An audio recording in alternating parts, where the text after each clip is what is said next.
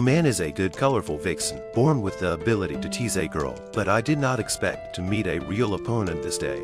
You wouldn't want to have a drink with me and keep talking by any chance, would you? Thanks, but no.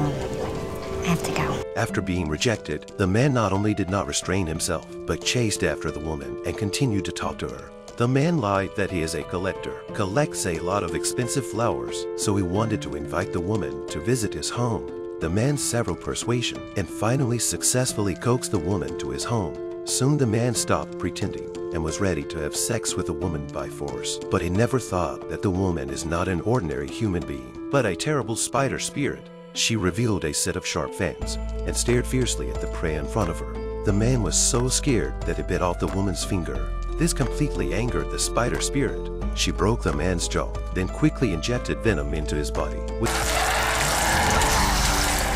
a heart-rending roar, the man became her prey. Early the next morning, Nick and the others rushed to the dead man's home after receiving the police report, but the scene in front of them scared them. The deceased has been dehydrated, as if a dry corpse, completely unrecognizable appearance. Strangely enough, they found a finger with red nail polish on it. It was obviously a woman's, and the finger was still moving. Oh, what? It moved! The coroner immediately carried out an autopsy on the deceased, but I did not expect the results were very bizarre. The man's body was injected with some kind of corrosive substance. Not only were his internal organs corroded, but he was also drained of all his blood. The most important thing is that the wounds on the victim's abdomen look like they've been bitten by something.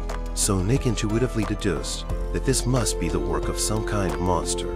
Through this film, we learned that you should never cheat others for personal gain, because it will cost you dearly. If you like this video, please follow me. The next video will be even better.